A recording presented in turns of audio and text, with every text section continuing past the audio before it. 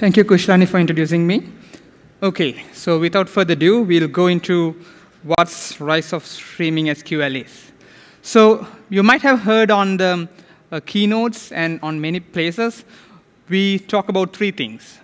If you want to build an integrated enterprise, you need APIs, you need events and streams.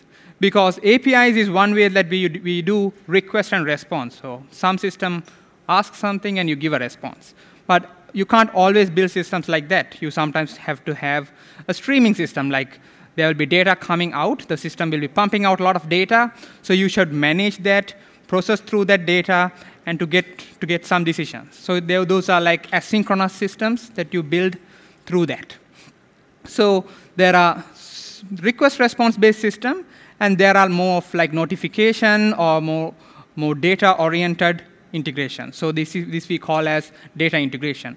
So stream processing is something that comes into that particular space, other than the request response, the other part of it, doing asynchronous and continuous data processing. So when it comes to data, what is streaming data? So streaming data is a system that produces data continuously. It can be an XML message that is created, or it can be some key value pairs that is created. It can be some records. It can be any JSON element. It can be anything. But as there are lots and lots of these such of data is created and continuously pushed, so we have to build systems that we can manage or monitor and act on those data. So that's all that we do with stream processing. And why stream processing is important? We have all heard about batch processing, right? So with Hadoop and everything, so we traditionally, when it comes to analytics, we do batch processing because that's much easier. We collect all the data, and then we write something to analyze that. But all data is streaming at its core because every data is generated one by one, right? It's not generated as a batch. So if we can process the data as its source, as and when the data comes out, we can be much more intelligent or much more reactive to the environment. So if your system needs to be more agile, then the system should be able to read the data on its core. So for example, even if it's log analytics or transaction data, sensor data, traffic data, anything that you take, all of those are produced one at a time. So we should be able to process them as and when the data is available. So that's all we do with stream processing. So we have so much of data, like it can come from many systems, devices, drivers, whatever that you call. And what we basically do is we try to process them in real time, as and when the data appears immediately. And then we try to understand if there's anything interesting happening there, or we can present that in some sort of a dashboard. We can call services based on that in a reactive way. And we can even do some pre-processing and update the databases. So you can use that for various other purposes. So it's all being agile and doing processing as much as possible. So when it comes to some of the stream processing operations, so the stream processing is an event-driven architecture. Like the event is basically, in this case, it's data. So the data is pushed through the system, and as and when the data is pushed, they tend to modify or they get massaged throughout the way. And you can also do streaming data integration through this. So that is also one of the key elements of that. And then when it comes to the key functionalities, if you want to do data pre-processing, we can do that. If you want to integrate the data on real time with historical data to get more information, that is one part of it. Or now, service integrations are also coming in. So as and when the data comes into the system, you want to call a service, you get more information about that, and continue. So those kind of things can also be done.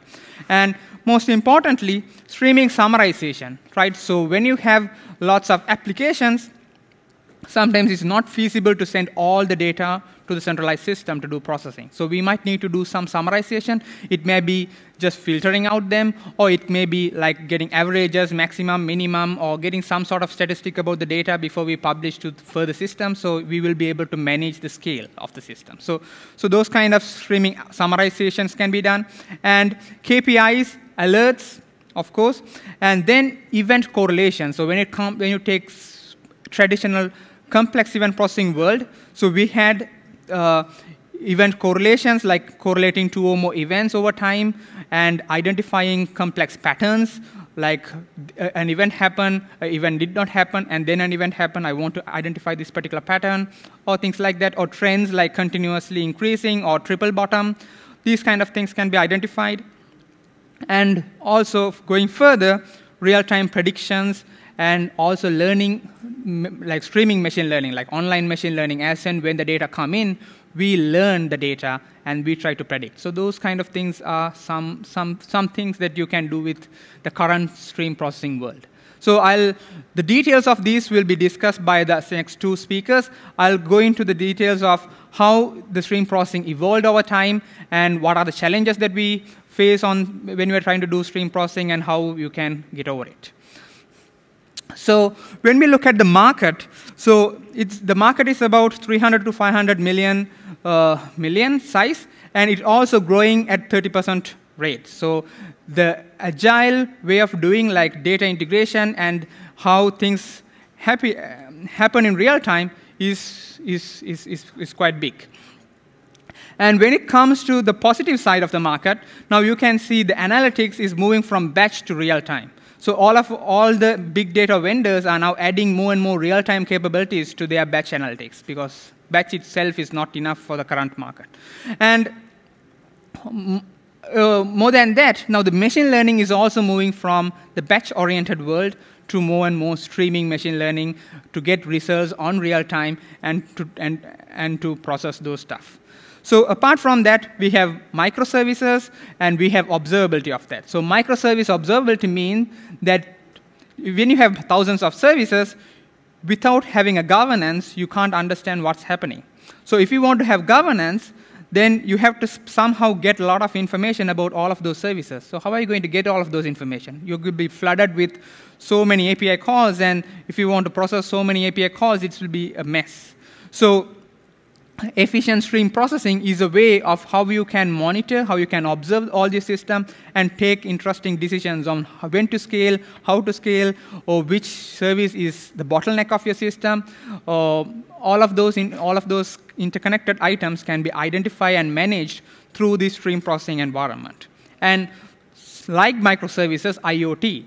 So its services being small and everywhere is microservice, and same way its devices is also now all over the places. So if devices are going to publish data to your system, the system is going to get overloaded. So how you can efficiently do that, process it, and get meaningful data out of that is a key part of stream processing. And security analytics is also a key element of that. And now we can also do, rather than just messaging, organizations are doing real-time ETLs. Like, rather than waiting for a file and extract the file and transform and load, now we don't need to wait for the whole file to be generated. As and when the data come in, we put it to Kafka or wherever, and we process as and when we do ETLs, as and when the data come in. So it's very attractive in that way. And there are some negatives as well. So why stream processing is getting a little delayed to get the market attraction when it comes to batch kind of SQL-ish world. Why streaming processing is not that used is because lacks of proficiency. Like, for example, the developers find it very difficult to program a stream processing environment because it's very dynamic. You have to, because when the data is gone, it's gone, right? You can't retry that. Right? So it's all in real time. So that kind of environment and the existing tools did not have enough capability to achieve that.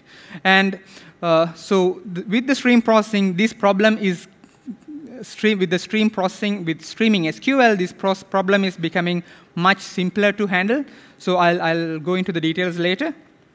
And it's also the success of streaming SQL and stream processing also depends on the market for integration and analytics. So as and when they grow, this will also grow. So it's not a negative though, but it's a dependency on those two markets.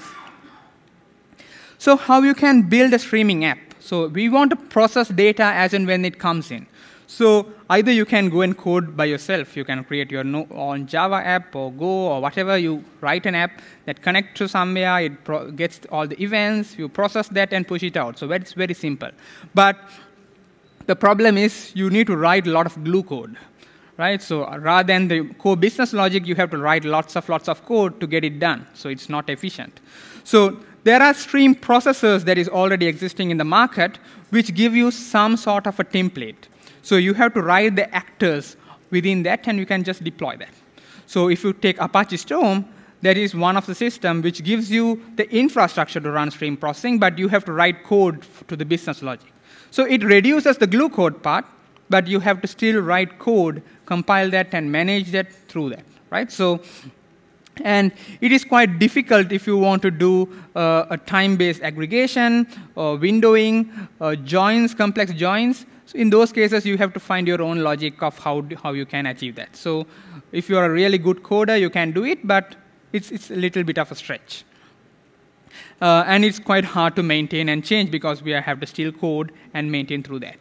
And when you look at some of the previous systems, they also give very nice graphical tools. So you can drag and drop and build your system through that.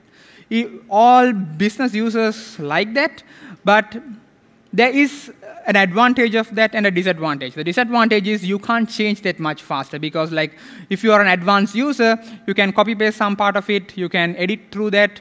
It is much easier that way. You can template it, but all of those features are not there. Like, you can do very primitive stuff, but when it comes to more and more complex integration, that whole diagram will get very complex, and there will be no abstraction, so it will be a problem. So it's very inefficient for an advanced user, but for a beginner, it's a good way.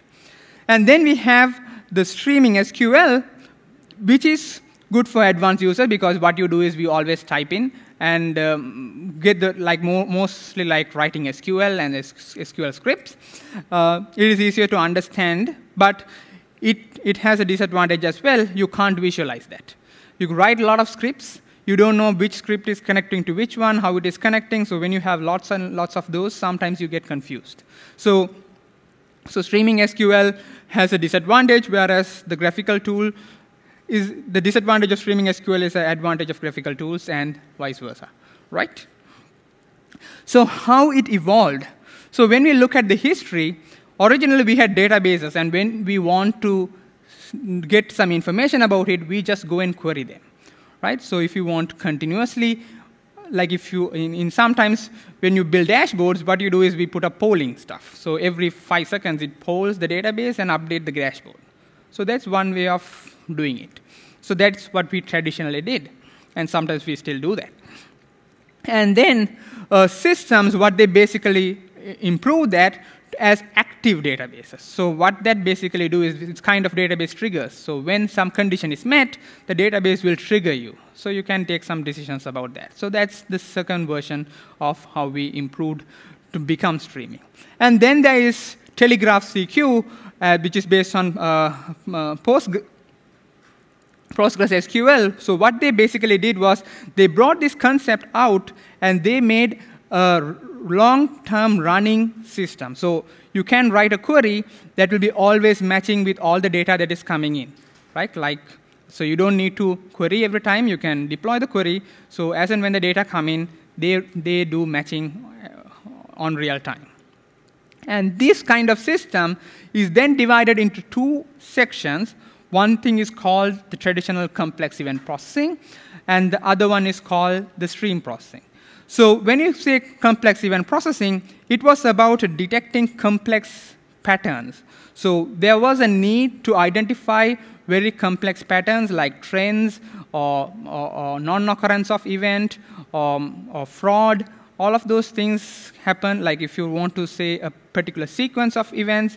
So for example, I took a book from the bookstore, I didn't pay, I went out. So that is a pattern that I want to identify. So that is a complex pattern that we have to use. Or else, if it is a credit card transaction, a simple use case would be, okay, I stole someone's credit card. Okay, first I want to check whether that card works. So I do some minor transaction, and then I go and do a huge transaction within a period of time. So if there is a particular pattern like that, then I want it to be alerted. Or there is two transactions happening on two geographical locations, which is apart from, which a human can't travel even in a plane, then at that point we have to make that as a faulty transaction. So likewise, there can be various patterns. Some of them can be very simple. Some of them can be very, very complex. So all of those can be detected through the system called complex event processor. And there are some examples, which is like ESPER, the SIDDI that we use as the core. It is also a complex event processing engine. And you have APAMA, IBM InfoSphere. So those are some of other systems that provide these complex event processing capabilities. But one of the key things is that complex event processors are not meant to be scalable, because they have a lot of state, because you have to remember a lot of information in the past information to take the decision. Like if you want to identify event pattern, that event pattern can be over a day, over an hour, over whatever thing, right? So you have to remember those information and process it. Sometimes when those kind of systems are like that, it is not easy to scale. So traditional complex event processors cannot scale like more than 2 nodes. Right? So because of various state-related issues. And then we have stream processing, which has a scalable data processing environment. Here they do like simple filtering kind of stuff. Okay, I do simple filtering, counting, that kind of very simple case, simple data pre-processing, but it can scale very, very well. So that is how the two markets have evolved. And you can see the complex event processing and stream processing were originally used in very niche markets, like stock markets, monitoring and alerting, surveillance cases. So all of them are more and more hardware-bound and millisecond accuracy, that kind of a particular market that it was in. And then the streaming SQL, like the streams, were moved into the big data space. Okay, like now with the Yahoo's S4 and Twitter Storm, people started using the streaming in big data world, because we have a lot of data and we need to process as and when the data come in. So this was advertised as like Hadoop, but in real time. Right? So the Hadoop was getting traction, so they marketed the stream processing as, okay, we are like Hadoop, but we do everything in real time. So that's the initial understanding of this. And Spark streaming, SumSub, Flink are some of the byproduct of this particular world. And now big data itself, from the traditional Java-based MapReduce, it moved into SQL. And similar to that, the stream processing and the CEP, which is originally the complex event processing world, which had some sort of SQL, though both merged. And now the streaming SQL has both the capabilities. So some of the streaming SQL systems have real-time capabilities as well as simple filtering kind of capabilities, scalability, and also SQL-ish to write more complex logic in a scalable way. So all of those are in one place. And these are some systems that provide streaming SQL in the current market. So WSO2SP is also one of that. And there are many other systems. Everyone has their advantages and disadvantages. So you can investigate that in a while. So when it comes to streaming SQL, as I told you, SQL is we query the data and we get a response. It is a synchronous process, right? So it is a table where we have a static data and we do queries. When it comes to streaming SQL, it's the upside down of the table, where you have the static query and we run the data on top of that, right? So it's almost up and down. And we also have asynchronous processing on the streaming SQL side, but not on the SQL-ish world. So for example, if you take SIDDI SQL, which is one of the streaming SQL, we can define a stream, we can process that, and basically we can also identify, do some filtering, we can correlate with the table. All of those is possible. We can connect to external sources to get messages in. So the details of this will be covered by a different talk. So I just want to give you an example of how streaming SQL will look like. And of course, like every system, there are challenges. So as I told you, the streaming SQL does not have an easy visualization, and that's a problem. And at the same time, when it comes to stream processing, it also have its own problem. Like when you have complex event processing logics in that, it's very hard to scale. And it needs, and the traditional stream processing needs about 6 to 8 nodes to run. So even if you want to do a small stuff, you have to have 8 nodes deployment. Some DevOps don't like that, right? So that's the problem that we have to solve. And it does not support online machine learning. Like as going forward, people are requesting for online machine learning, and it is becoming a hot topic, and it's not there yet.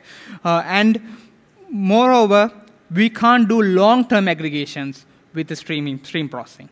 Like as I told you, if you want, everything is kept in memory. So if I want to have 1-year-old data and process that, it's not possible. So those are some challenges that we have in the streaming SQL world. So we have WSO2 stream processor, which is somewhat I have explained you, which can collect data from multiple sources, which can transform that data, do complex event processing, do machine learning related activities, anomaly detection, do incremental aggregations and stuff, and push the output to various other sources.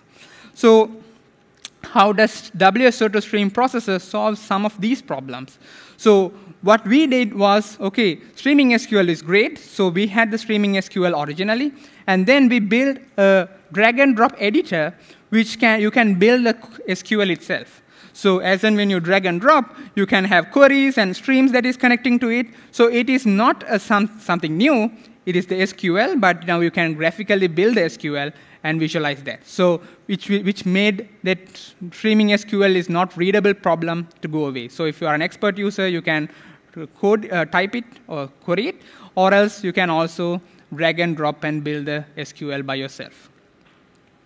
And we also have a 2-node HA, right? We don't need a 5+ node deployment to run. If you have a smaller use case, which is up, and we can process up to 100K events per second if you are not doing database transactions, because databases have their own upper limit. But if we can do up to 100K on non-database transaction scenarios with just 2 nodes, having an active and passive, which is quite powerful to start small and then grow. So this can also scale. So if you want a scalable deployment, even if you have thousands of events coming to your system, we also have a cleaner Kafka-based deployment. So there will be I think Mohan will be covering that on how we can basically scale this beyond 2 nodes in a much efficient way. And we have incremental state persistence. Like, for example, if the system goes down, we can easily recover from the system because we do incremental states. So there are details on that. And when it comes to machine learning, we have 2 types of machine learning. One thing is we serve pre-built machine learning models. So if you're using Spark, or if you're using Python, R, or whatever, you can build some machine learning model. And if you have already built those machine learning model, you can import that to stream processor so that on real time you can do predictions. So that is a useful scenario. But at the same time, we also support some native machine learning models, like if Spark and TensorFlow Java models, we can directly import them and use them. But at the same time, we are also investing a lot on real-time learning. So we learn as and when the data come in, and then we predict when we get to a level that the prediction is stable, right? So when we have 80% confidence or 60% confidence, then you can configure that, and upon that point, the system will automatically try to push you predictions. So this one is like you don't need to build a pre-built model and learn through that. The system will try to learn by itself, and if it's find out it's good enough, it starts giving you predictions. So it's the online machine learning. We have regression analysis on that. We have Markov models, anomaly detections, k-means, lots of stuff that we basically do through this. And apart from that, we have built-in Lambda architecture, which was talked about so many times with a lot of vendors. What they basically say is, OK, I have Lambda architecture. Lambda architecture is a good way to get the real-time data and the batch data, and on the fly, you join those two and give the current information. So you get historical data from the batch, you get current values from real-time, and then you combine both to give a correct results to the millisecond. But that is very, very difficult for a customer to implement. So what we have done is we have baked that into the system. So we use databases for batch process data. which we do. And then we also have a streaming real-time component on top of it. So when you request the data, for like if you ask for yearly average, you give year average, and the current year average will be correct to the milliseconds. So that is very, very important. So with this kind of analytics can be done through the WSO2 stream processor, which is not there in any other vendors. So even to do this, we really don't need any big data storage. We can just do with an RDBMS of MySQL or Oracle or any of those things, because we are only storing summarizations. So when you are doing summarizations, we store the summarizations in second summarization, minute summarization, hour summarization, day summarization, and years. And then we have an intelligent way of combining them and presenting it to the correct results. Apart from that, so this is the last slide. So what you can achieve through WSO2 stream processor, you can just start with 2 nodes, and then you can scale as and when you want, and detect complex event patterns over time, which is not quite there on other stream processing systems, because even though there's a merge from CEP to CEP and streaming world, some stream processors has, but some stream processors don't. Like, for example, Flink has some features, but SAMSA doesn't have it. So likewise, some features, some products have complex event processing in them. And real-time machine learning models, running them, and fuse the data in motion and the data in rest. So that is one of the key features that we have. And perform aggregation from seconds to years. So this is what I'm saying, is like we can process up to year-long or even more aggregations when it comes to aggregation. It's not just storing everything and retrieving them, but if you have a predefined aggregation, then we can do for a longer period with less storage. So that is an interesting thing that we can do with this. And we also let users to tweak the queries on real time without waiting for a change request, and you can be much more agile through that. My following talks will cover that. And real-time ETLs, and if you also want to do a request-response-based rules, this can also do that. So we can also synchronously do request-response from that. So this is a very high-level abstraction of what we can do with stream processing and what is the advantages of doing streaming SQL. So the following talks will go into the details of some of the use cases of streaming SQL and then how you can actually build on it. So please come to the tutorial session so you can see on live how you can code in our editor and go forward and implement a fully scalable stream processing in a very easy way. Yeah, thank you.